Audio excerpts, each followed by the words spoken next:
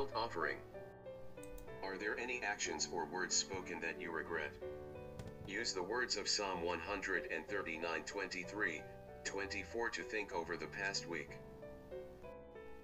Many will remember the story of the grasping tax collector whose life was changed after meeting Jesus, and how he repaid the people he had cheated 4 times the amount owed.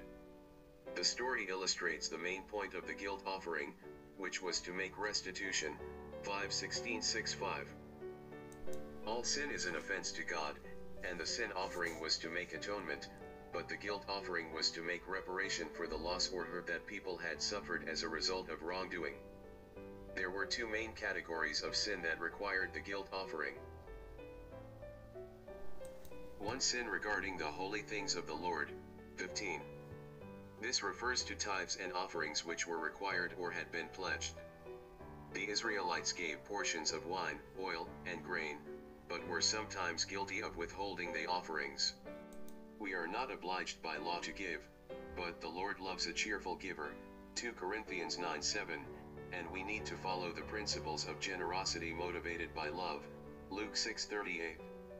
We should review our giving regularly lest we be guilty of withholding money that we should be giving for the Lord's service. 2. Sin with regard to our neighbors.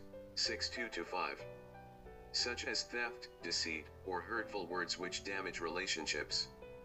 As soon as guilt is realized, restitution should be made.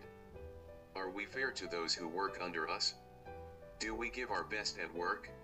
Are we honest in claiming expenses? Are we fulfilling the golden rule in all our relationships?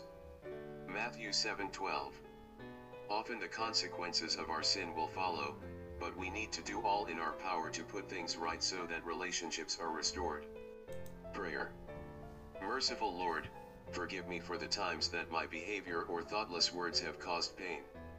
May my love for you and others determine all that I say and do. Thank you for watching. God bless you. Please like, share, and subscribe our channel.